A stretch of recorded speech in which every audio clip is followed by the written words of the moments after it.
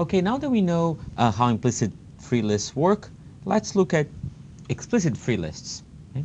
So in implicit free lists, the reason we call it implicit was because we had a list, we could traverse the entire heap, and we knew implicitly, based on the bit that was a bit that tells whether it's allocated or not, whether the block is free or not. So it was implicit because I had to traverse it to figure it out. Now, with explicit free lists, we're going to link free blocks together explicitly. How do we do that? Well, instead of just having the size and a bit saying whether it's allocated or not, like we had an implicit free list for each block, what we're going to do is, since in free blocks we do not have the payload and the padding, we're going to use pointers. We're going to put pointers there, one that points to the next free block and one that points to the previous one. Okay. So, and by the way, we're still going to need boundary tags for coalescing. Right? We'll see examples of that. Now, and logically, it's a doubly linked list. As I said, we have pointed to the previous one and pointed to the next one. So logically, it feels like organizing some order here. But physically, when you look at how it's in memory, it could be really in any order. Okay, so you have one and the other, and so on.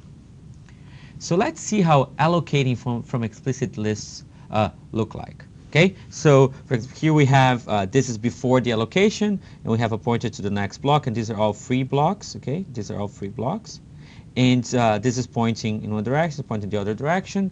And when we allocate, say that we find and we choose this one, so we choose this one. So now that's what we're going to return to malloc, and this part is allocated, and whatever is free, it's going to be split, and now we're going to insert this block back in this. We're going to update the pointers here, so we include this one here in the explicit free list. Okay, that's how we allocate it. That's pretty simple, right? Well, freeing is a little bit more complicated because now there's an insertion policy, right? Remember that the blocks can actually be in any actual order in this list, right? So picking where we're going to put the block once we free something is very, very important. Okay, so to summarize, the insertion policy is where in the free list you put a newly free block, and there's two basic policies. The first one is called LIFO, last in, first out policy, so that you insert a free block at the beginning of the free list always. Okay. The pro is that it's pretty simple and constant time because you always have a pointer to the beginning of the list. But the con is that studies suggest that fragmentation is worse than just ordering by address, which is the other policy. Address order, what it does is just links them in a way such that addresses of the previous block is lower than the address of the current one, and it's lower than the next one, and so on. So it's just address order. The con is that it requires linear time search when blocks are freed because you have to find where the time it goes. But studies suggest that fragmentation is lower, and that's an interesting question. And by the way, memory allocation in general is just full of heuristics. Okay, it's just very hard to make sure that it's very hard to make a provably best allocator. So it's nearly impossible, potentially even impossible. So this is just full of heuristics. Okay, so let's see how the LIFO policy works. Okay, so we have the first case here. So the first case is we have a free block and there's nothing. We free a block in the middle of something allocated. Okay. And what we're going to do is we're just going to free it, and since we're doing LIFO, last in, first out, this is going to be inserted at the beginning of the list. So now the root points to this new free block, and then we update the pointers accordingly. The old one now, the old first one just points back to the one that was just inserted. Pretty simple, right? Okay, so let's see the other case. The other case here is that we're freeing something, and right before it we have a block that's free. So what we're going to do? Well, we're going to merge it, okay? And but now no, the resulting block here is the one that gets inserted in the beginning of the list. So now the root points here. Okay, because we just got this old block here and extended it with the one that we just freed. Simple, right? Great. Let's see one more case here. Now suppose that what we're doing, we're going to free a block, and then right next to it, after it, we have a free block. We're going to do the same. We did as we did before. We're going to merge into a larger block. Okay, we're going to merge this whole thing into a larger free block. And then we're going to update the links accordingly such that the root now points to this newly formed larger block. We remove the older block here because it really doesn't exist, just part of a larger one now, and we're going to update the pointers accordingly. Okay, good. So like the fourth and last case here is when you say that you free a block, and then there's two blocks that on either side, on both sides of it, that are now can be coalesced into one large block. So we're going to remove the old ones from the list. We're going to create a new large block, and we're going to insert this large block at the beginning of the list, so the root points there now. Pretty cool, right? Okay, so now we create a big block. Hopefully this happens a lot, so we're going to have more, lots of large blocks. So to summarize, comparing explicit free list to implicit free list, the allocate is linear in the number of free blocks instead of all blocks like what we had in the implicit free list. And this is much faster when most of the memory is full. Well, why is that? Because when most of the memory is full, in the implicit case, we're going to have to traverse entire memory. Okay, so we might have to traverse not the entire memory, but most of memory until we find one. It's likely that we're going to do that. With explicit free list, we just know it. Okay, it's slightly more complicated to allocate in free because it needs to splice blocks in and out of the lists.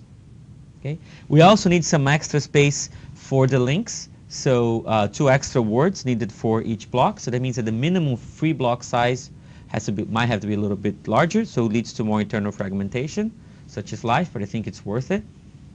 And so in most common use of explicit free lists is with what we call segregated free lists, where the idea is to keep multiple linked lists of different sizes of free blocks, and even possible for different types of objects. Okay, that's what we're going to see now. That's the method 3.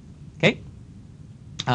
So the concept is very, very simple. We're going to have a bunch of size classes, and for each size class, we're going to have a free explicit free list. So here's for size 1 and 2, we have one. For size 3, we have another one, and so on. Okay, and often we have separate classes for each small size. Okay, and then we have one. You see, those are the small ones, and then we have 9, and infinity, we have big one. Okay, so and for larger size, we have one for each 2 power size. Okay, power of 2 size. So how does that work in a little bit more detail? Here's how we're going to allocate it. Okay, so given this array of free lists, and each one of some class sizes, if you allocate a block of size n, what you're going to do first is we're going to find a list of size m that's larger than the size n that you want. If we find a block that's appropriate, we just allocate it. If no block is found, we just try the next larger class and repeat until a block is found. And of course, if no block is found, you have to go and increase the size of the heap using this a system called sbreak that I had mentioned before as well. Okay. So and then when we do that, we're going to allocate a block of n sizes of size n from this new memory and place the remainder as a single free block in the largest class. Okay, we want to keep things as large blocks and then start splitting them. Okay, great.